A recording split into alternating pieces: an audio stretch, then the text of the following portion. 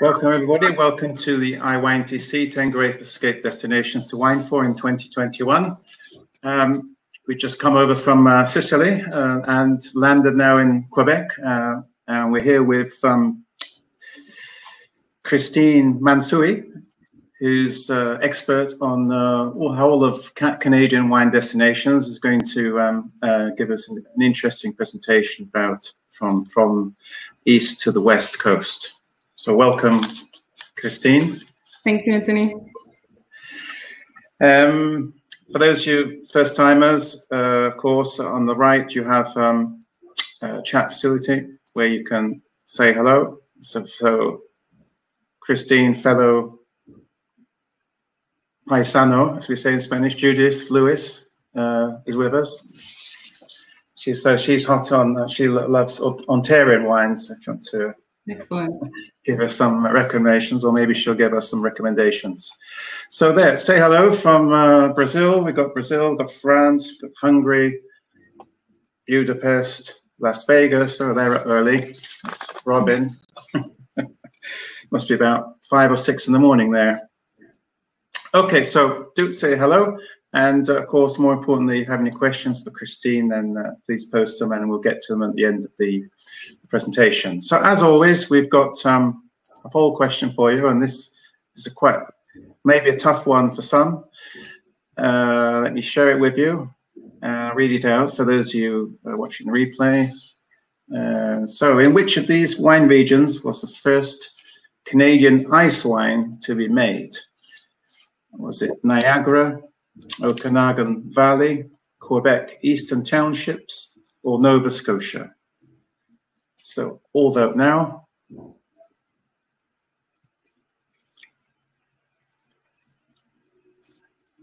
So Niagara is 80% popular there.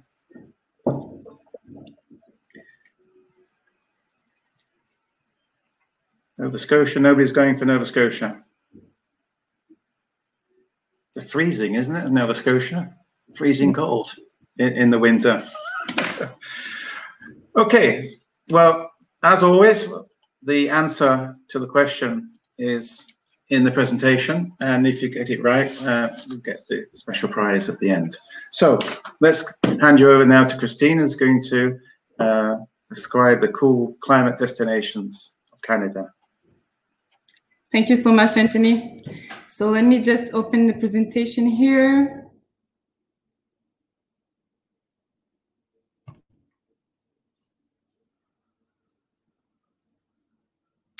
Excellent. So welcome everyone to today's webinar, Emerging Cool Climate Wine Destinations.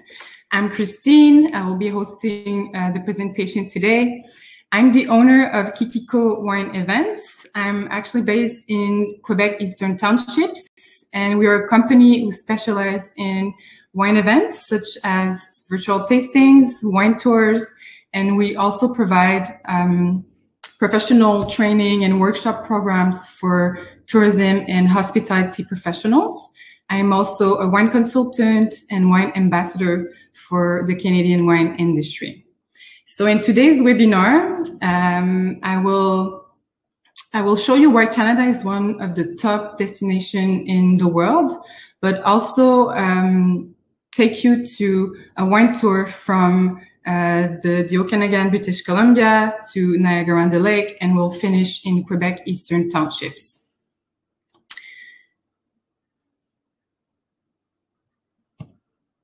So first of all, what is a cool climate wine region? According to climatologist Dr. Gregory Jones, cool climate wine regions have an average growing season temperatures from 13 to 15 degrees Celsius and from 800 to 1,500 growing degrees days. So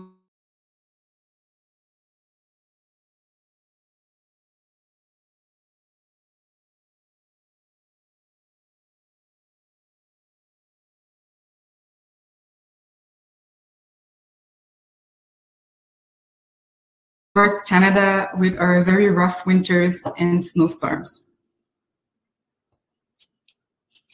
So let's start our journey in Canada, Okanagan Valley. It's in the British Columbia province. It's on the west part of Canada. It's very distinctive because of the climate. It's very dry, very warm.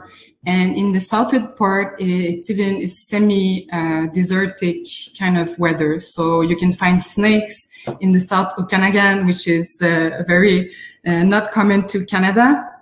I remember the first time I visited the Okanagan, I was just blown away by, first of all, the beautiful scenery, the beautiful mountains, but because of the amazing weather and, of course, the very dry summers. So it was awarded #1 region in the world in 2014 by Huffington Post magazine. There are about more than 185 wineries, more than 8,000 acres, and the first winery was established in 1932.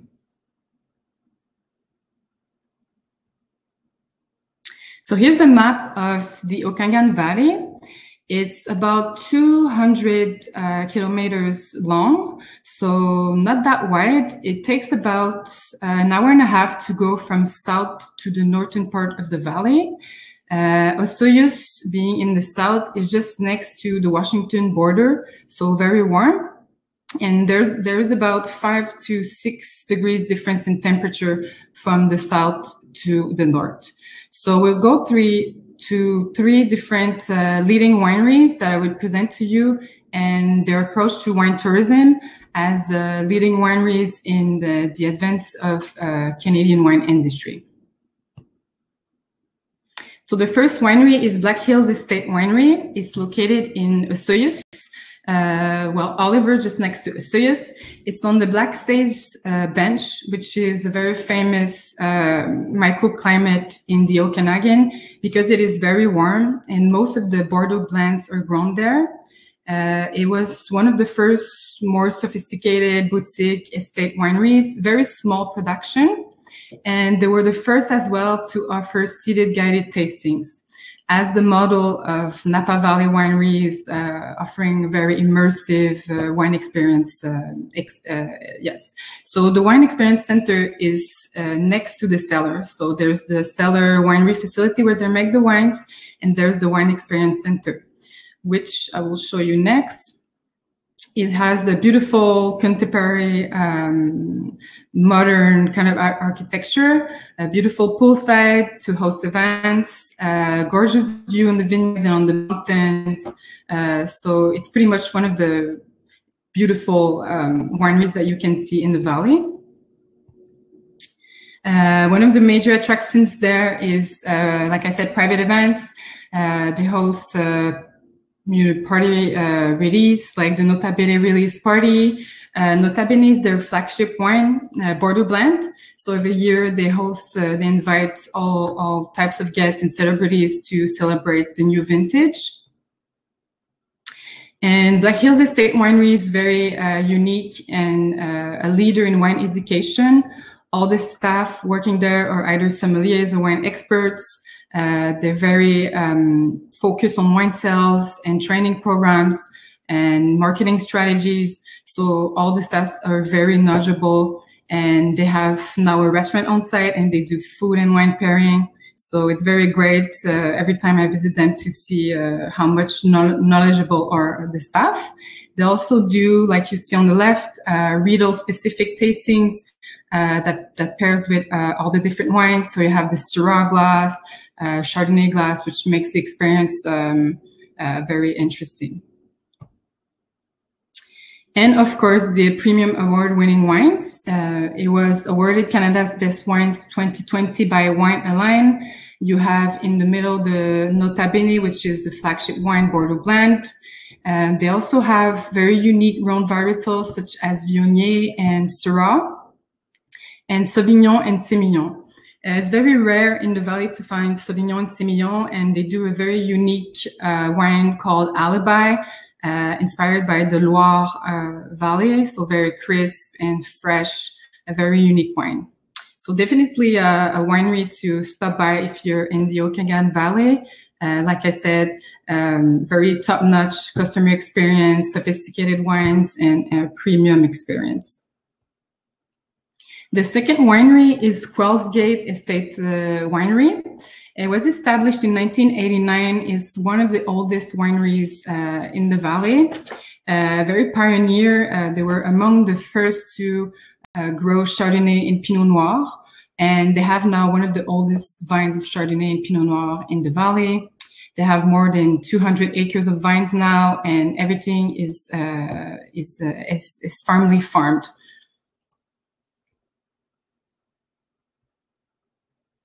So Quailsgate has this gorgeous view on the Okanagan Lake, and very famous to host farm-to-table winemakers dinners, and of course, a beautiful spot to host private events and weddings. They also just added a new market where they sell and they partnership with local farmers and artisan. Oh, sorry about that. And artisan. They have cheeses, local vegetables and fruits. And if you stop by there, you absolutely have to try BC oysters called kushi. They're some of the best I've had in my life. So, and Old Vine Restaurants is one of the top restaurants in Canada as well. So it's very French style, fine dining cuisine. You can have more traditional European style cuisine to pair with the wines. And what I like about Quailsgate is the dedication to research and innovation. Now there's sustainable practices. Some of the vines are certified organic, very consistent in the quality of the wines, and acclaimed winemakers coming from all over the world, New Zealand, Australia. So they have very great value for the wines.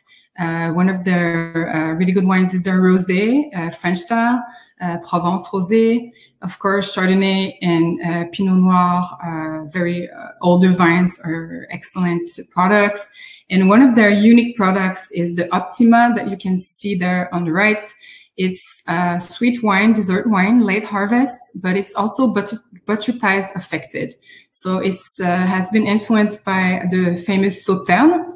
So very unique from this winery and very an outstanding product that you absolutely have to try to get. So the third winery in the Okanagan is the iconic Mission Hill Family Estate. Of course, with their amazing architecture, it was established in 1966, so one of the pioneer wineries by founder Anthony von Mendel. He's a very famous business in the wine business, man who made a fortune and invested in this winery. He could have chosen anywhere else in the world, but he decided to invest in the Okanagan Valley. Yeah, it has actually won 5-time Winery of the Year. They have over 900 acres of vines, so a major winery in the valley. It's definitely a destination winery. Because as soon as you arrive on site, you have this beautiful outdoor exposition. They have fine dining, they have underground caves as well. So you can just plan to stay the whole day and visit the winery and do private tastings and tours. They also have an outdoor amphitheater where they host these huge events. They do immersive tasting wine experiences because they have so much space to host it and beautiful gardens on site, and this also beautiful table, fine dining table. They're very dedicated to excellent and terroir-driven wines. Actually, their Pinot Noir in 2013 won the best Pinot Noir in the world by Decanter Awards, which is a huge award. They're very proud. They've been doing consistent quality wines and very investing in the winemaking facility. And what I like about their wines is they have 3 different collections. They have the reserve wines, which are more classic and age-worthy wines, but for everyday wine as well. They have the terroir wines, which are more driven by the soils. Some of the vines are organic, and also different types of clones, and the legacy collection, which is small quantity, only on the best vintages, and everything is hand harvested. So let's continue our trip to Niagara Peninsula, Ontario. So it is Canada's largest, most and productive wine region with over 17,000 acres, 100 wineries, maybe more now than 100 wineries. And the first winery was established in 1975, which makes it the oldest vineyard in Canada. So Niagara Peninsula is divided in 10 sub-appellations. And which makes the terroir very unique. It has this microclimate with the Lake Ontario and also with the Niagara Escarpment that's from Bimsville Bench to Short Hills Bench that make a very unique microclimate. Of course, when you talk about Niagara, you cannot forget Niagara Falls, which is one of the most touristic places to visit in the area, and it's only 25 minutes drive to Niagara-on-the-Lake. Speaking about Niagara-on-the-Lake, it is the heart of Ontario wine country and pioneer of cool climate wines. They're very focused on specific grape varietals that they were pioneer to plant and to grow. Some of the white varietals that's mostly produced is Riesling and Chardonnay. And in the red varietals, Cabernet Franc and Pinot Noir. They also have what we call hybrids. It's a crossing of two different types of Vitis vinifera and adapted to the very rough and cold weather, such as Vidal, which is very distinctive from Ontario and Canada, and Baco Noir as well. And of course, Niagara is home of the famous ice wine. Actually, Inniskillin Winery won Bordeaux Vinexpo Award in 1991. So since then, it has been very famous and internationally known for their ice wine. Ice wine is also regulated in Niagara, so it has to be harvested at -8 degrees Celsius.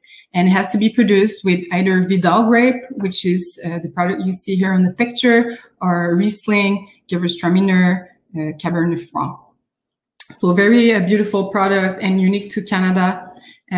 We have been lucky to been able to make it every year because people think with the climate change, it's no longer possible, but -8 in Canada is easy to get. So sometimes it takes longer if you have months in December and January that are a little bit warmer, but they have been able to make it consistently in the past years. And also Canada is the #1 producer of ice wine in the world. They also have international recognitions for different style and of product. There's a Cave Spring Winery here on the left that does mostly Rieslings. They have different kind of residual sugar in their products. They have really dry Rieslings to the more sweet ones, to the sparkling Rieslings. But it's definitely one of the wineries that are most internationally known for their beautiful Riesling. And what is particular of Niagara is they're really focused on the terroir and showing the expression of the grapes. So when you taste different Riesling from all over the world, you can recognize this particular notes of green apple, citrus, very mineral, petrol style Riesling from Niagara. Also, Chardonnays are doing very well. There's a lot of different wineries that won international prize, but Le Clos Jordan is one of the main products that's been internationally known and acclaimed. Very Burgundy style types of products. Also, the third product is Cabernet Franc. Cabernet Franc is very is doing very well in the valley. It's in between style of Bordeaux and Loire, so it's a bit more ripe and fuller bodied than the ones from the Loire, but definitely something you have to try from Niagara. And of course, the Pinot Noir, which is, I think it's one of the terroirs of predilection of Pinot Noir, either in Burgundy, in Oregon, and other places, but it makes very, very beautiful Pinot Noir. And also what's really distinctive on Niagara region is the winemaking education. There's Brock University, Niagara College, where they offer viticulture and winemaking programs. They also have a teaching winery, flying winemakers. What I mean by that is winemakers that have joint ventures in different parts of the world, like Chile, Argentina, South Africa. So it's very interesting to see winemakers from Canada working internationally and famous for their winemaking. Also, Niagara has a lot of wineries who invest in innovation. This is the beautiful building of Stratus Winery in Niagara-on-the-Lake. So it's a building designed to make premium wines because they built the winery. So it was certified LEED. So it's actually the first winery to have the certification in Canada and in the world. So everything is sustainable. Even in the cellar, they're not using any pumps or machine. Everything has to be very gentle and environmentally friendly. So it's definitely a place you have to stop by and check out the beautiful architecture, and definitely one of the leading winery in Niagara. Also, what makes Niagara one of the best places and internationally recognized is because the wine festival and events, all kinds of events all year long, Niagara Grape and Vine, the Cool Climate Chardonnay celebration that I try to go each year. People from winemakers from all over the world go there to celebrate Cool Climate Chardonnays, ice wine trails, so very dynamic, and there's always a reason to go back to Niagara. So we'll finish our journey in Quebec Eastern Townships.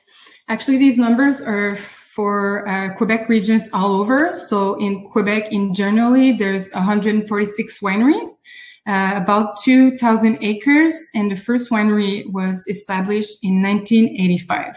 So a much younger industry. This is a map of the Eastern Townships municipalities, divided in 8 municipalities. Chemin des Cantons in French is Eastern Township trails that easily can be done with a car. Of course, you need a car because it's very wide, and you need a couple of days as well to visit the region because it is very vast. On the left, you can see where the official wine route is, Brome-Missisquoi. And Dunham is actually the capital of wine here in Quebec, where all the oldest wineries were established. There are about 22 wineries in that area. So, of course, Eastern Townships is known for luxury retreats, but also for its natural landscape, scenic roads, biking trails, and award-winning establishments such as Hovey Manor. It's Relais Chateau. It's one of the only Relais Chateau hotel in Quebec. Ripple Cove, 5-star hotel. There's also a lot of spas where you can have wellness retreats. And culture and savoir-faire is very unique here in Eastern Townships.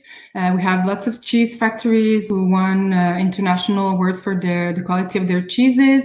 Here you can see on the right the Abbaye Saint-Benoît, which is one of the main attraction in the Memphremagog area with gorgeous views on Memphremagog Lake.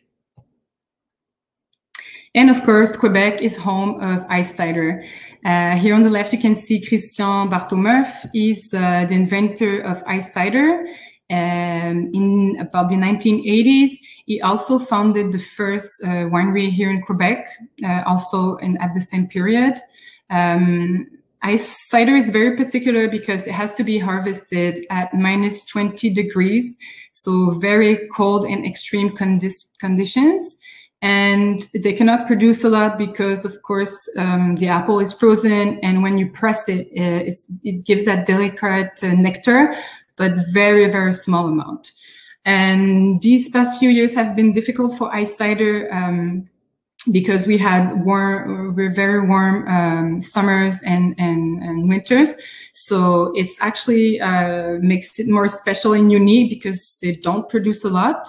And actually, at some point, ice cider was exported in 42 different countries. So definitely one of the main flagship product of Quebec. And of course, Quebec is known for its extreme viticulture. Winemakers had to be very creative because they wanted to plant vitis vinifera such as Chardonnay, Pinot Noir, even planting some Cabernet Sauvignon. Here on the right, you can see high tunnels that a more recent winery tried to grow Merlot and Cabernet Sauvignon in order to get few more degrees and to grow grapes that usually we cannot grow here. And on the left, you can see Les Pervenches, which is the winery, one of the first wineries to produce Chardonnay. They have the oldest vines of Chardonnay here in Quebec, which are 25 years old. So pretty young for some regions in the world. And they actually have this unique technique with hay that they put under the vines so to protect them from the cold and the frost. So here in Quebec, we have really distinctive wines and a lot of diversity. On the left, you can see one of the oldest winery in Quebec, Orpailleur, who produce really beautiful champagne, traditional method, I shouldn't say champagne, traditional method sparkling, very dry, and it's made with hybrid grape, the Vidal, that's also cultivated in Niagara, and Céval, which are very specific grapes that had lots of aromas, peach, a little bit like Sauvignon Blanc with that citrus, grapefruit character, beautiful to make sparkling wines. The second product there is 100% Vidal. I think Vidal is one of the most promising grape to make whites here in the regions, very dry, mineral, crisp type of white wines, higher in acidity, of course, but also lower in alcohol. In the middle, you can see Les Pervenches, which is also certified organic and biodynamic, 100% Chardonnay, beautiful Chardonnay. Baco is a red varietal that's also cultivated in Niagara. It does beautiful reds, similar to Pinot Noir, but has more that leather, black fruit, dark fruit character. And of course, Vin Glace ice wine that here in Quebec we produce really well because we have the best conditions to make it. So the approach here of the winemakers and viticulturists here is very sharing the passion and vision. Most of the winemakers work in the wine shop or will also always be available to talk to the customers and share their vision, which just makes it more of approachable, down-to-earth experience. They also invite guests to participate to harvest. So it has that little bit of European, smaller scale wineries that's very pleasant and enjoyable. So finally, what is the future of cool climate wines? As a born and raised Canadian, I had the chance to follow the development of the industry, and I'm so surprised how things go fast. Few years ago, about 30 years ago, people were called crazy to plant vines here in Quebec and Canada. And today we can find Canadian wines in one of the top restaurants in the world, in London, Dubai, and also in Paris. So I definitely believe there's a future for cool climate wines because of their specific quality of very low alcohol, more crisp, delicate aromas.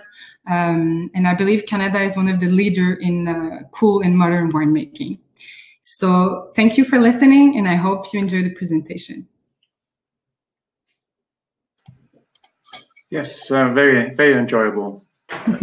Not a region I visited. Presumably you visited European wineries yourself?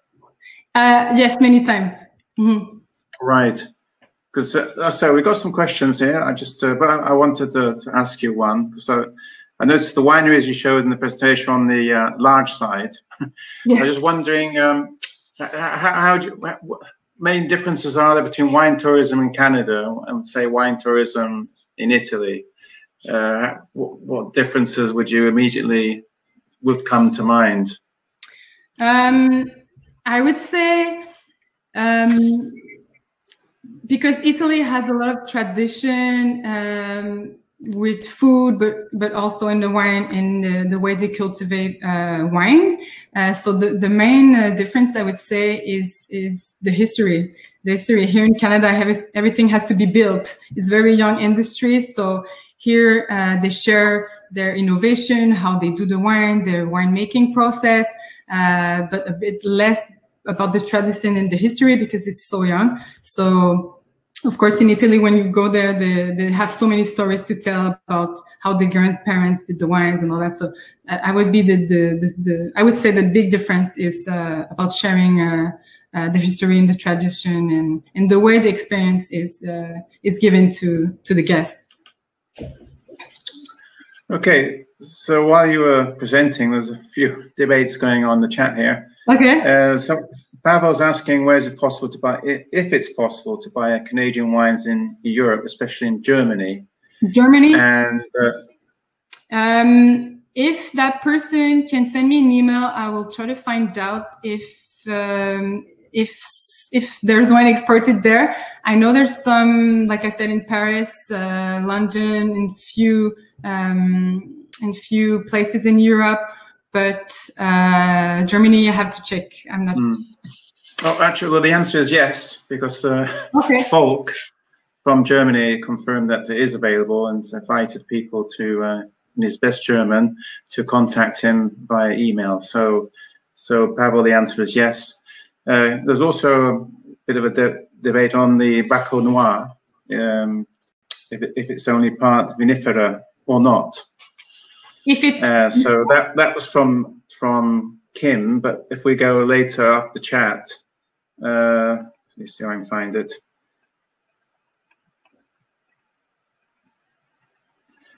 Well, what's the answer? Shannon saying, yes, Kim, I think it's half vinifera and half Riparia. The vinifera is Folle Blanche, but don't know the other one. So do you have any, can you shed any light? So Baco would be, they call it the American rustic grape. So it might not be a crossing of two specific Vitis vinifera, but more species on its own that was developed firstly in America for more rustic and cooler climate destinations, wine regions. Right. Going on to you mentioned cider was also made, and Yegas from South Africa is asking, is the only base ingredient permitted for cider apples in Canada? Because here in Canada, especially Eastern Townships, but other parts as the Montérégie part, which is closer from Montreal area, we have a lot of apple trees and orchards. I know they have been making some ciders elsewhere in Ontario, but they don't have the condition, like -20 Celsius degrees is very, very cold. And even here, sometimes we don't get it. So it would be very difficult if you do the classical way, which is harvesting on the tree. Because some winemakers would harvest a little bit earlier at -10, like the ice wine, and then leave the juice outside so it can freeze again. So that's another technique. It's not the traditional technique, but it's another technique to do ice cider. And apples being the only ingredient. Exactly, the only ingredient. Okay, some of you saying connectivity problems, not on your phone but on the computer. What the whole webinar jam is designed to work fine on Google Chrome or Firefox. So if you're using another browser, that may be the cause of the problem. So if you're using that Microsoft thing, can't remember the name, Elite or whatever it's called, try Google Chrome. Okay, so do you have any more questions? If you do, there's a lot of conversations going on between people there. Great presentation. Makes me nostalgic for my home country. And Cyril, I'm not sure I pronounced your name right there. Cyril would be in English, I guess. What makes Canadian wines distinctive? Is the question. Well, I didn't speak about Nova Scotia today because I only had 30 minutes, but it depends on the region. I think it has, like I said, that cool climate character, let's say Chardonnays and Pinot Noir from Niagara, with, let's say you have Pinot Noir from Chile, you have more that dry fruit character, fig and all that. And on the Canadian Pinot, you'll have more blackberries, spices, more delicate aromas and more freshness as well. So all the wines are, I would say, easier to drink with that light alcohol content and that freshness. I would say it's particular from the wines here, but it depends on the winemaker and the winemaking process as well. When you say light in alcohol, you're talking 8-9 degrees? No, more. Less than that. It depends. More. Niagara is warmer than Quebec for sure. So Quebec res will be from 10 to 12 degrees, and then maybe 12 to 14. So it's a regular alcohol content, but it feels lighter on the mouthfeel because of the acidity. Okay, and Kim's contributing, saying that we make perry or pear cider in Ontario. So pears, I guess, as well as apples. Yes, here too.